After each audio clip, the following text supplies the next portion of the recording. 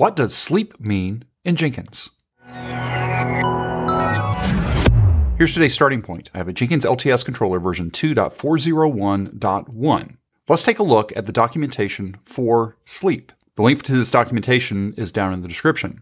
So what sleep does is it pauses the pipeline build until a given amount of time has expired. We can see here that there are two parameters.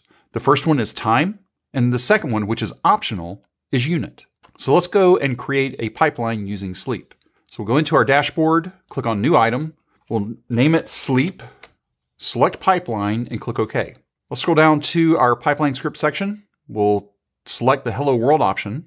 Let's change Echo Hello World to Sleep 5. Now going back to our documentation, if we don't specify a unit, it's going to default to seconds.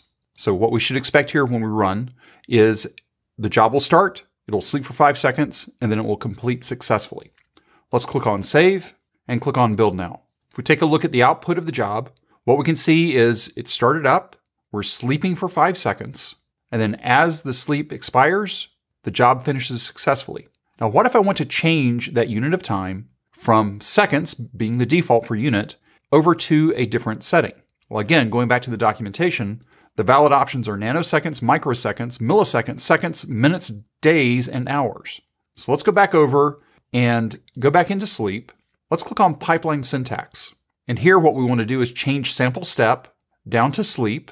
The sleep time, I'm going to select 1, and I'm going to change the unit from nanoseconds, which is the default here, to minutes, and click on Generate Pipeline Script.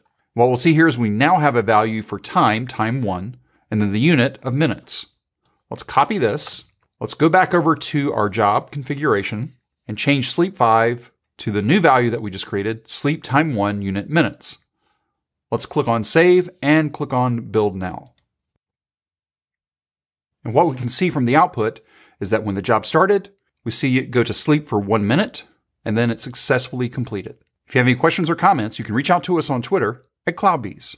If this video was helpful to you, give us a thumbs up. And if you haven't subscribed to CloudBees TV yet, why not? Take a moment, click on the subscribe button, and then ring that bell, and you'll be notified anytime there's new content available on CloudBees TV. Thanks for watching, and we will see you in the next video.